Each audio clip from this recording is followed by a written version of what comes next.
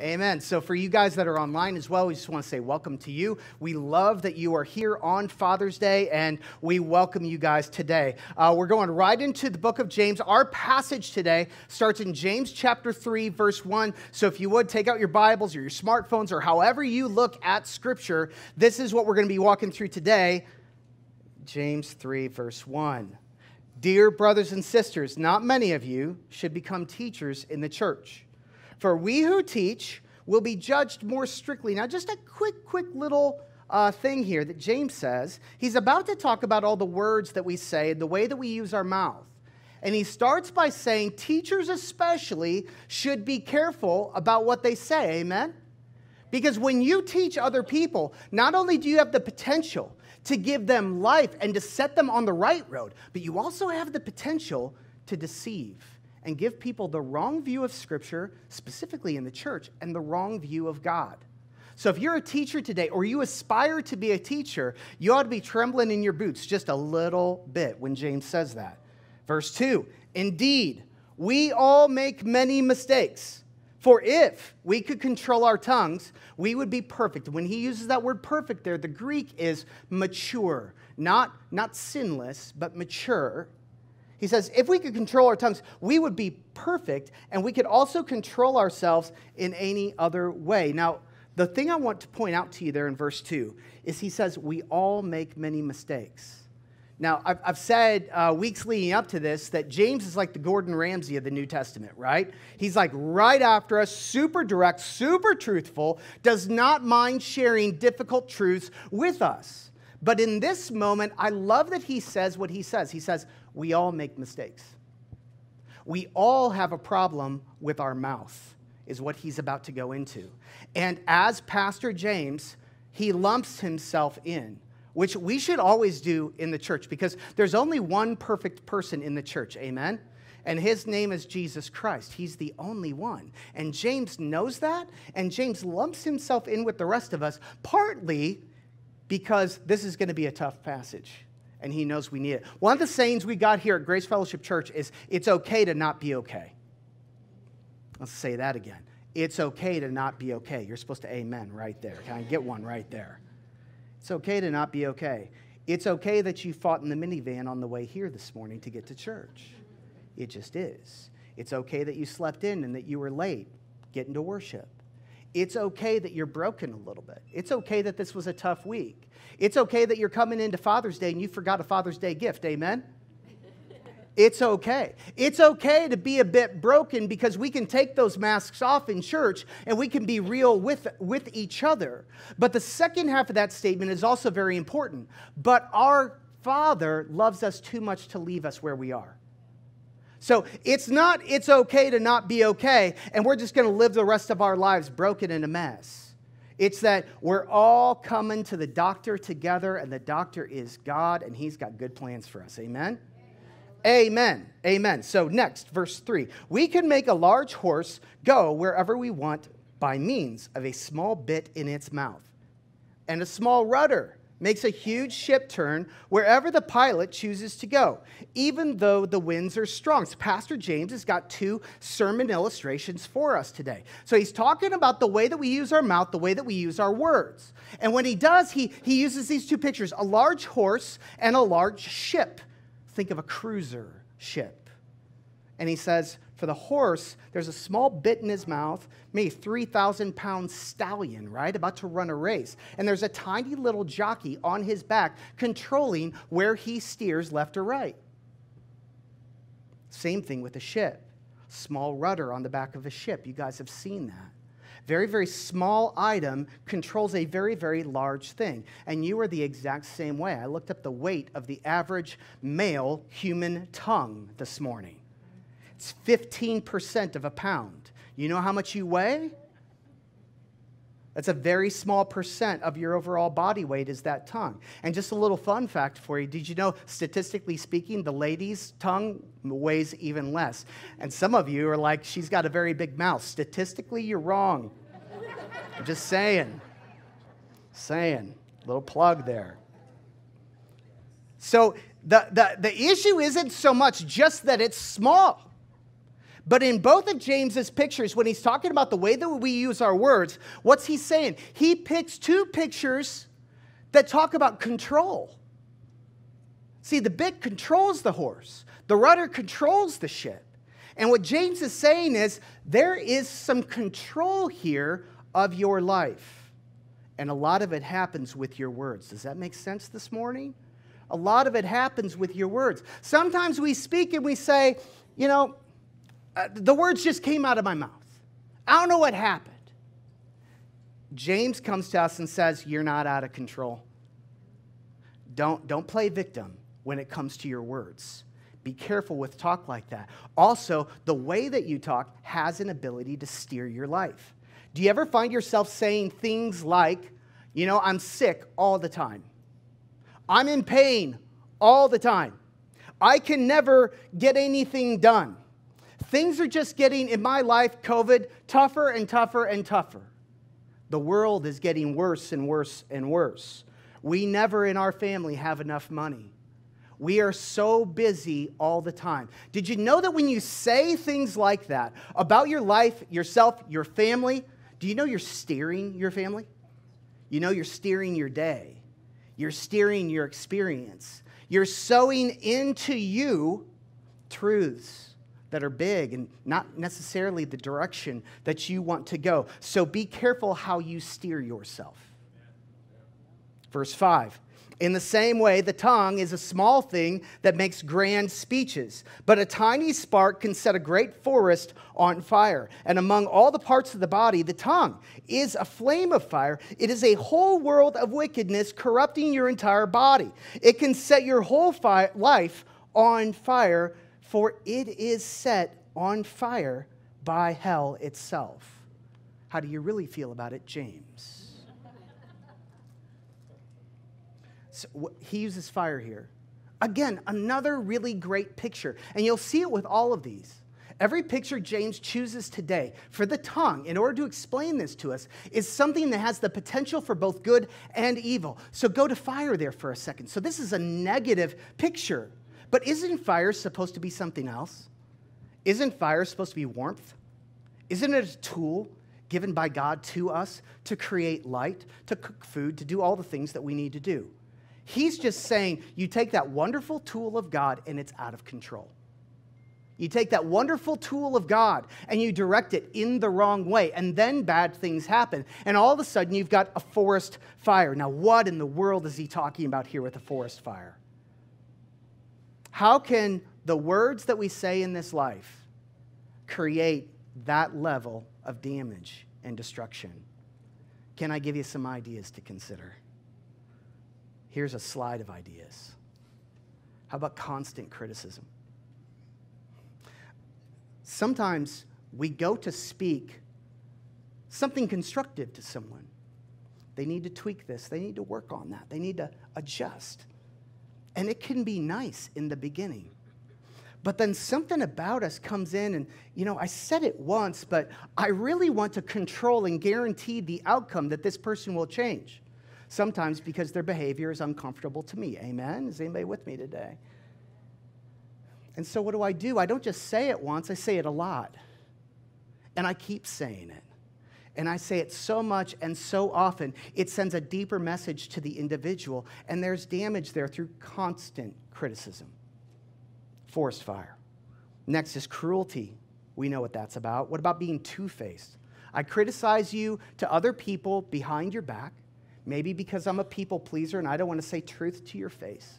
So I'll say truth to other people about you, and then when I'm around you, I act like everything's okay. Ever do that? Oh, we got to be careful what our tongue can do. How about mocking people? Mocking people, this is something, this idea of mocking is something that is specifically, it's almost like a professional sport in our culture. The news commentators do this especially. They don't just have a reasoned argument about their particular position. They mock the other side and disparage the character of the other side in order to destroy them fully. And we watch that and we consume that as Christians. And then sometimes we're surprised that that same kind of mocking behavior comes out of us toward the people that we care about. Be careful of what you feast on. You might find it coming out of your own mouth. It's not meant to be that way. Social influencers do the exact same thing. Next is gossip. Gossip is like fire, amen?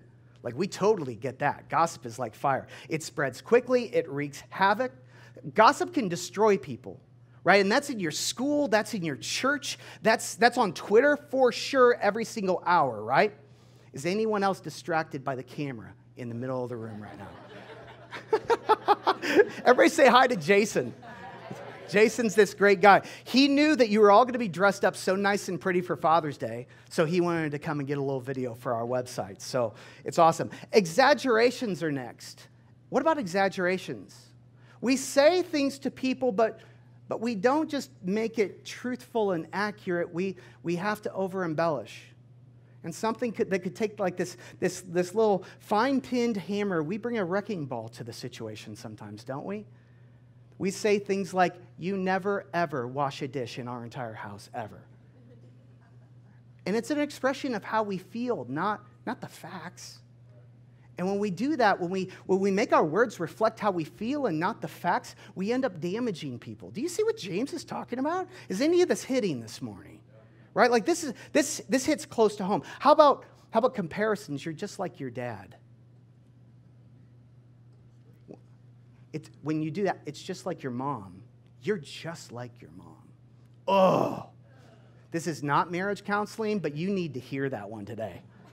I'm telling you. Frustrated words. It's the same thing as the constant criticism. Sometimes it's the frustration that comes through my words that turns a really nice, healthy coaching moment, especially with our kids, into something that's damaging. Because when they sense the frustration behind it, your kids ever, my kids do this to me. They'll say, Dad, you yelled at me. It's like, my voice was not elevated. What are we talking about right now? It has nothing to do with volume, Dad. It has everything to do with the fact that we could sense the emotion behind your words. So it wasn't calm and loving and patient. Instead, it was this force was behind it. Frustrated words. Be careful of that. How about identity-destroying words? You are a lazy person. You can't do that, period. You're no good at it, period. Those kinds of words. And then self-talk. Self-talk is kind of my junk drawer category for any of those other things, and we speak them to ourselves. You ever do that? Pick almost any of these, and we do it to ourselves. And the deceptive thing about that is we'll speak those things to ourselves in our self-talk. No one else can hear it. And we think it's okay that we do that to ourselves because it's just us. And I deserve it anyway. And nobody else is getting hurt. And what we do is we sow that kind of talk into ourselves, and eventually we find it coming out of our own mouths. Sticks and stones may break my bones, but words will never hurt me. Yeah, it's a lie from the pit of hell, isn't it? It's told to us as kids, like, hey, when they come after you, those bullies, they come after you verbally, you ought to be strong. But what it's done to us as kids is it says, I ought not to feel pain. And so then we deny pain when it comes from the words, and it's just not true. Verse 7, people can tame all kinds of animals, birds, reptiles, and fish, but no one can tame the tongue. It is restless, and it's evil, full of deadly poison. Now, why did James take this right turn here? If you remember from previous weeks, you've gotten a sense of how James talks. He's always imagining somebody giving him an answer or fighting back with him. And so James has been giving us all this stuff, and here's what he's imagining. He's imagining a good church Christian saying, okay, Pastor James, I'll work hard on what I say. I'll work really, really hard, and I'll change the way I talk today and change the way I talk tomorrow. And James comes back and says, you can't. Don't think for a second that you can tame this thing. You can't. You can't control it. You can't fix you on your own. Then why are you even preaching this to me, dude? Why?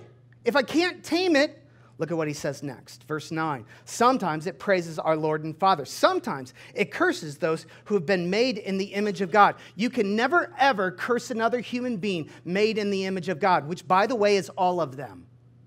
Ever. And so blessing and cursing, they come out of the same mouth. Surely, my brothers and sisters, this is not right. Does a spring of water bubble out with both fresh water and bitter water? Does a fig tree produce olives, or a grapevine produce figs? No, and you can't draw fresh water from a salty spring. So he says you can't tame this thing. And then he goes and he gives us a few more sermon illustrations. He says it's kind of like a spring, and it's either going to be fresh water or salty water. Or it's kind of like a tree, and we talked about trees last week. It's either going to be a tree that has figs growing on it or grapes growing on it. It depends on what kind of tree it is. And what's his point? His point is what you end up getting has to do with the source. What's the source? If the source is a freshwater spring, you're going to get fresh water. If the source is a fig tree, you're going to get figs. He's telling us to work on the source. Don't work on your words. See, Ken, you can be here today, and you can be like, I'm going to work really hard, Pastor, I promise. It's not what he's steering us to. Look at this. This is what Jesus said, and Jesus always says it better. Amen? Matthew 15, verse 18. But the words that you speak come from where? Your heart. That's what defiles you. For from the heart come evil thoughts and murder, adultery, all sexual immorality, theft, lying, and slander. Jesus says the words that you speak, it's not a matter of self-control necessarily. It's a reflection of what's going on inside of your heart. You want to change your words? Change your heart. Pastor Rick Warren says it like this. He says, a person with a harsh tongue has an angry heart. A person with a negative tongue has a fearful heart. A person with an overactive tongue has an unsettled heart. A person with a boasting tongue has an insecure heart. A person with a filthy tongue has an impure heart. A person who is critical all the time has a bitter heart. On the other hand, he says, a person who's always encouraging, they've got a happy heart. A person who speaks gently, they've got a loving heart. A person who speaks truthfully has an honest heart. So here's the good news. Our God, he specializes in heart change. That's what he does. And so what James is leading us to, very, very carefully, he's led us to this moment and said, what you need is heart change. And so you got to go to Jesus and say, change my heart. So how does that actually work? Well, okay, walk through this with me. Like, I've spoken some criticism to my kids. And you know what I want to do instead? I want to speak vision to them. I want to speak vision about who they are and about where they're going. I want to speak that kind of thing to my kids. You know what I do? I go to God in my quiet time, and I say, God, would you give to me in my heart, in the deep place, would you give to me vision for my kids? Like, I don't want to just speak like hallmark words over them. God, tell me a vision for my kids. Pray it every day. Pray it every day until he gives it to you. And it's when he gives that to you and it's real and you can actually see your kids the way God sees your kids, then guess what? Those words will start to come out of you naturally. As if you changed the spring and then the right kind of water comes out. Does that make sense to you today? So we go to God, we say, supernaturally, you've got to change my heart. And by the way, I only have to pray that prayer 5 minutes for my kids because my kids are incredible. They're incredible. It's not hard at all. Doesn't take days, doesn't take weeks. Maybe I've got brokenness with my spouse. And maybe in my brokenness with my spouse, and I'm like, God, my words are out of control. And maybe he comes to you in the quiet place and he says, you know what? The reason your words are out of control is because all that bitterness, it's unforgiveness that's deep inside of you. And so you're going to start praying forgiving prayers toward your spouse of all the big stuff that they've done, but also all the little stuff that they've done. And God, I need you to wash this bitterness out of me over time. And I'm willing to do the heart work. And God, maybe we are going to go to counseling together. And God, maybe you are going to change me supernaturally. And maybe it's not one or the other. Maybe it's all the above. And we're going to read some books and I'm going to work on me. And because when I work on me and my heart toward my spouse starts to change, which God can do, God can do it, then the words will change. Then the words will change. That's how it works. Jesus changed my heart. We're going to pray a prayer right now because I want to pray for this heart change. I want to show you how much I believe in this because we are midway through the message. We're not done. Don't get excited, okay? But we're going to pray. We're going to ask God right here in this moment to start working heart change. And as we pray this, I want you to think about what kind of heart change you want. Dear Lord Jesus, we ask you to come into our life right now. And Lord, would you discern where our words are out of control? What kind of fire is coming out of us? What kind of destruction, Lord? And Lord, what is at the heart of that thing? And Jesus, would you come in, Lord, in your tenderness and your love for us? And would you start to change us from the inside out? Or we want to experience it for real. We don't want to fake change. We don't want to get temporary change, Lord. We want to go deep today, Lord. And Jesus, you're the only one who can do that in us. So would you do that, Lord Jesus? In Christ's name, amen. So it's Father's Day, and we're going to spend the second half of the message taking what James has said and kind of marrying it up to our experience as dads. I did a little study on Father's Day. Did you know Father's Day started with a little girl whose dad had been a Civil War veteran, and she had like 6 brothers and sisters, and the mom had died, and dad took care of them all so well, she petitioned Congress to start Father's Day as a national holiday. Did you know that? And we celebrate in all kinds of ways today. In the Netherlands, the way that they celebrate Father's Day is every single dad gets breakfast in bed, which I think should come to the United States. Amen? I absolutely think it should. So as a down payment on breakfast in bed, we have bacon for you today because we call this Bacon Sunday here at Grace Fellowship Church. So enter the bacon people. Give them a hand if you would. Let's go, bacon people. So we've got napkins are going to pass across and bacon on a stick. Everybody gets some. Even if you're not a dad, feel free to grab some bacon today. Thank you, Brooke. Brooke brought me 2 pieces because she wants me to choke to death before the end of the sermon. Everybody gets bacon today. We've had people who have been grilling bacon all morning long, got here super early, and we are so thankful for them. And I'm going to try. If you're watching at home right now and you don't have a slice of bacon in front of you, I'm so sorry. You should go and get yourself some bacon bits or something and put it on a cracker, but please join us in this because it's so good.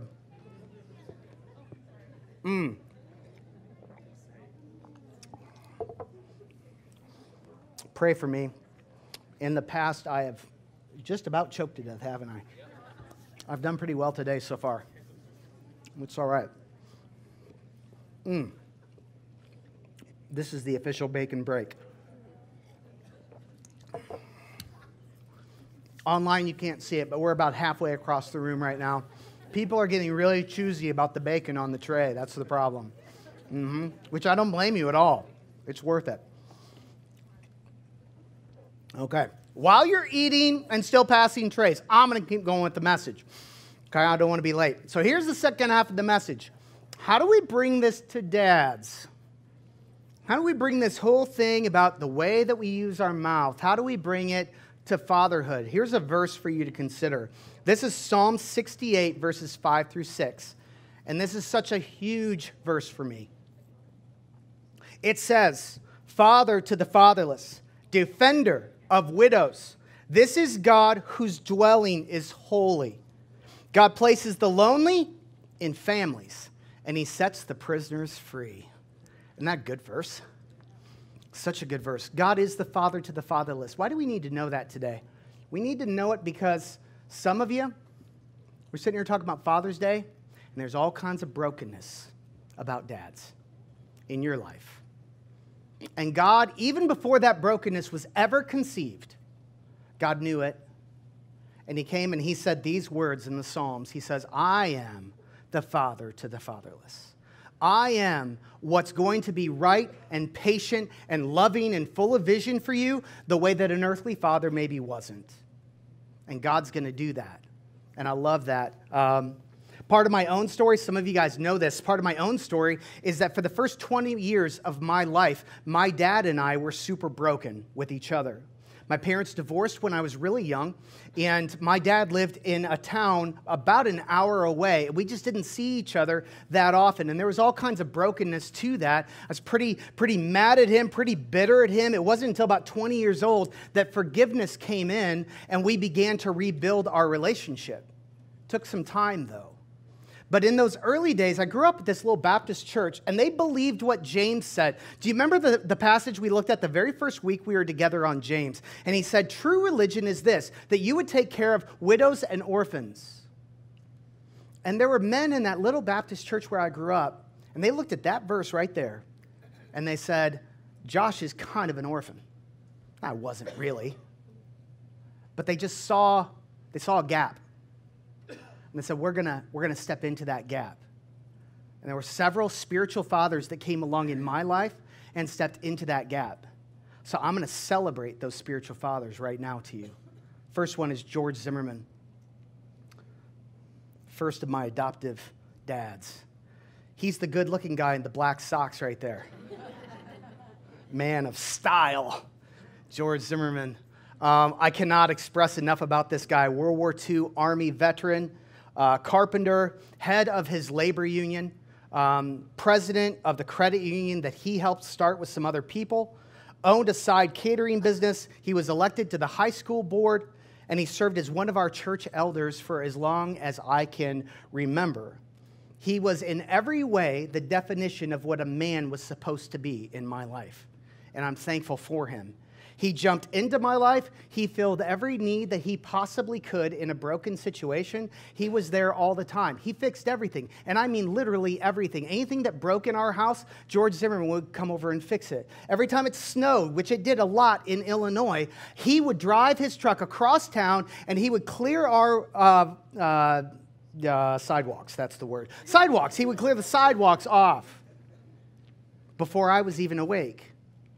When Linda and I went to get married, it was George and Betty Zimmerman's marriage that I wanted our marriage to be like, because he was a hero to me, a true hero. And because he was all that and a whole heck of a lot more, he was the first person that mattered that told me that he was proud of who I was. And when he face-to-face told me he was proud of who I was, I can tell you exactly where I was sitting and exactly the moment that it was. And I teared up, and it was super meaningful to my life. It's one of the foundational stones of my life. How do you think James would see George Zimmerman and the way that he used his mouth to pour into my life? Not a forest fire, life-giving. Amen? That's George Zimmerman. That's just one. Next, Harold Lindsay. Harold Lindsay also went to my Baptist church growing up. He told my mom one day that he was going to pick me up for an overnight fishing trip. And he came and picked me up. And I was in grade school at the time, super young, and stayed overnight at his house. And his wife, Faye, made pudding on the stove, which I didn't even know was a thing at the time, but it was incredibly tasty. And he had a pool table in his basement, which I figured only rich people had pool tables in their basement. And so we played pool, and I thought it was the coolest thing in the world. And then we woke up next morning, while it was still dark. I thought I was going to die. While it was still dark, and then he drove me to this greasy little diner called Ernie's. We ate breakfast, and then he took me fishing all day long on the Illinois River. And the man taught me how to fish. And I bet he did that 2 or 3 times every single year during my grade school years. Harold Lindsay would come and take me fishing just like that. Harold Lindsay was not a Bible study leader. He was not an elder, and he was not a teacher in the church. What was he? He was just a good man who loved Jesus, who saw somebody with a gap. And he decided to come in and use what he had. Some of you men here in the church, you often look at what's going on in the church and you say, I don't have the skills to do that thing as a man. You stop talking to yourself that way. You see a gap. Jesus, am I to fill that gap? I'm going to go over there and help that person. Real practical. Man just taught me how to fish. Isn't that amazing? How do you think James would look at that? Amazing stuff. Next, I will talk about my dad, because in the age line here, he kind of came in when I reached adulthood, and he and I started to walk through forgiveness together. That's us working on some concrete mix in a wheelbarrow together. After about 20 and I forgave him, we started work on the bitterness, and the healing power of Jesus came into that relationship between the two of us, started to spend time together. It took a while. It takes a while. And the forgiveness came, and we got closer and closer and closer. We got so close, especially in these recent years. The bond was so strong that when he died last year, it wrecked me. It just broke me. And I was kind of mad about it at first. Now I've got joy in it. Because the pain is proof that God gave us something. The pain is proof that God built something between the two of us. And what I feel is the tearing of that away. I miss that guy. Can't wait to see him again. It's going to be a good day. I get to see him again. But I was late 20s, early 30s. My pastor had come to me and said that I should be a pastor. And I was walking away from a 10-year career in technology. And we had 2 little ones at home, and Linda was pregnant with our 3rd. And I had to tell people that I was making this transition. And the scariest person to tell was my dad. Because I was working for Caterpillar. He'd worked at Caterpillar all his life, even retired from there. And I knew the speech he was going to give me, right? The speech was going to be, how dare you? You've got a mortgage, dude. Like, you've got all this financial stability. You've got young kids at home. They're not going to pay you very good at the church. I knew all that was going to come. So we went to Corey's Pub together and sat in this corner table, and they have good fried mushrooms there at Corey's, and we sat down and we had this conversation, and I told him what was going on. I was all ready for the speech, and the speech did not come. Instead, he said very quickly to me, he said, I knew one day you would be a pastor or a politician.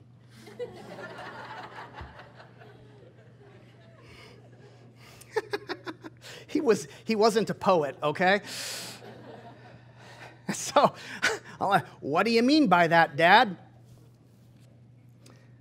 You're good with people. You've always been good with people. I knew you'd work with people. And I knew you'd serve a cause, something important. And when he said that, and he said that so quick, okay, the speed matters, right? When he said it, and he said it so quick, this was not Hallmark words spoken over me. This is something he'd been thinking about, and he knew. And so when the moment came, it came out of him. What do you think James would say about that? He'd say, well, there was a good spring there in his heart toward his son, and so the words matched that. He spoke life into me. So many stories I could tell you, especially, again, that latter part of my life with my dad, but God did so much, sowed so much into my life through him, and I want to honor him today. Next is Bob C. Bob C. was my lead pastor for about 20 years. Bob and Harriet had been missionaries to Japan for 7 years. They had a passion for lost people, and they believed in the gospel, and their lives backed that whole thing up. Bob didn't like titles. You couldn't call him Pastor Bob. He'd stop you. It's just Bob. Unless you had a little kid with you and you're trying to teach him how to be respectful, and you're like, no, it's Pastor Bob to the little, he'd let you do that. But that was it. Just a humble man. Wanted the church to be a humble place. He always put family first. I'd served as an elder before I became a pastor, and so that's kind of that volunteer leadership team in the church. And so I'd served along with Bob. And one of the things I'd seen in him is that you could never, ever schedule a church event or something that he had to be at while one of his boys was playing baseball.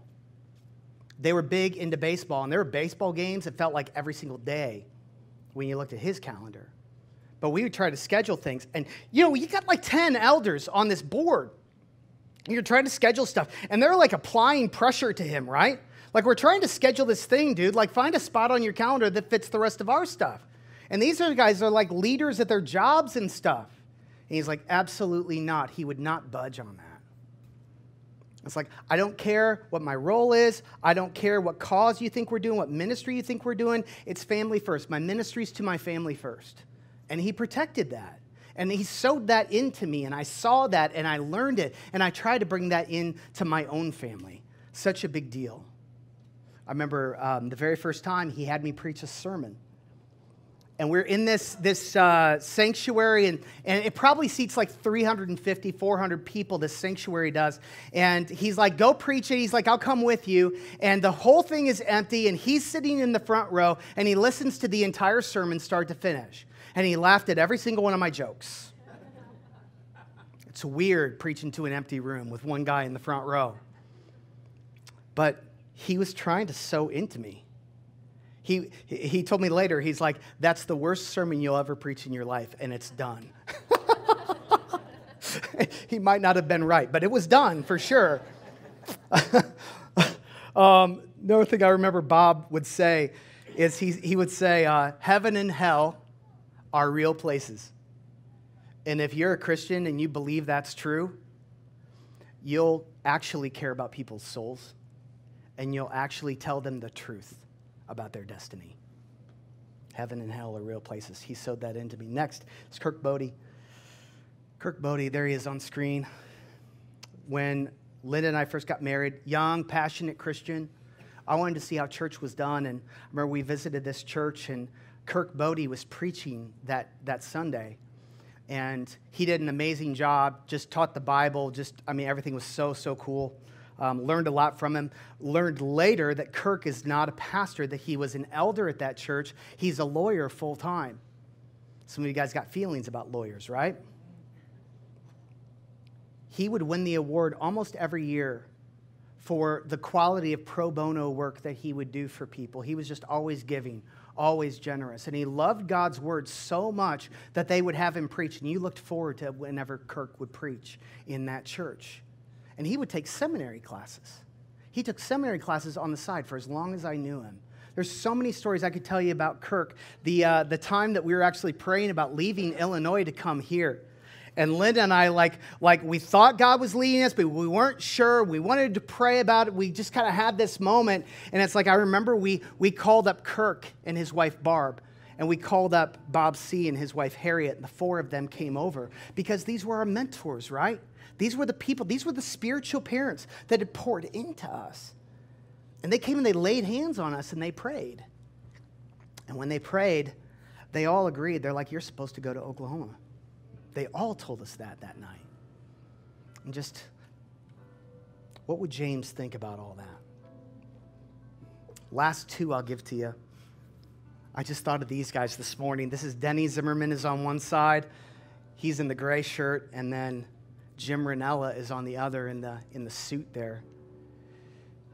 Denny Zimmerman, again, that Baptist church, my goodness. Denny, when I was a teenager, he set aside a Saturday, and he took our fellowship hall, spread out a bunch of electrical equipment, and brought a bunch of us teenage boys in and said, I'm going to teach you how to wire an electrical box. I'm going to teach you how to install a switch, teach you how to install a light. So about 2 months ago, I was with my mom, and her ceiling fan had gone out while I was visiting her, and I'm up there in her living room switching out this ceiling fan, and she's sitting in her recliner looking up at me, and she gets this smile, and she's like, Denny Zimmerman taught you how to do that. I remember that. Like, yep. Jim Ranella was my mentor in college, taught me how to read the Bible for the first time.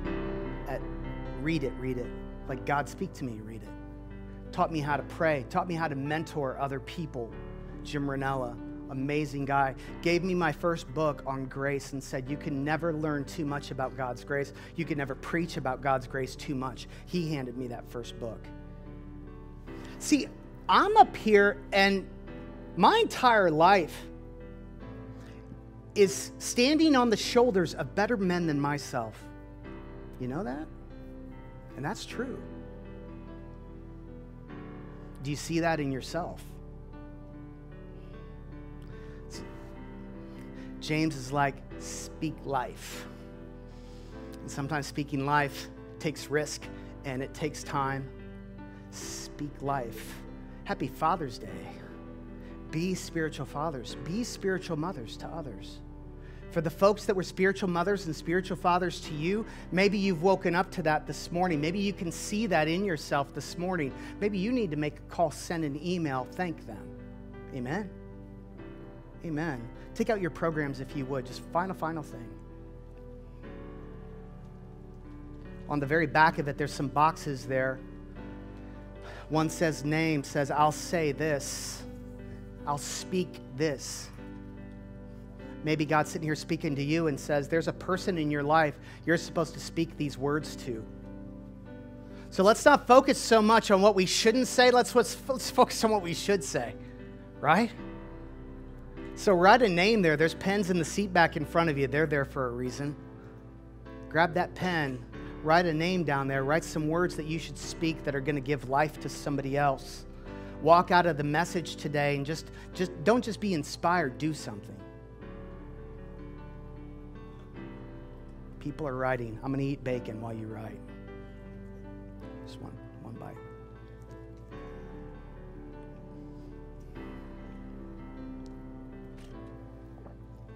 Would you guys stand?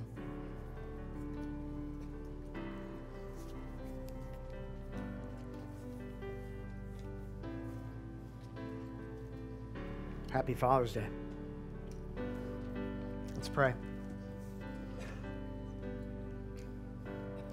Lord Jesus, I pray for every man and woman in this room right now, God, and for that program that's in their hands, God, with that precious stuff that you've written to them. And I pray for courage and for follow-through.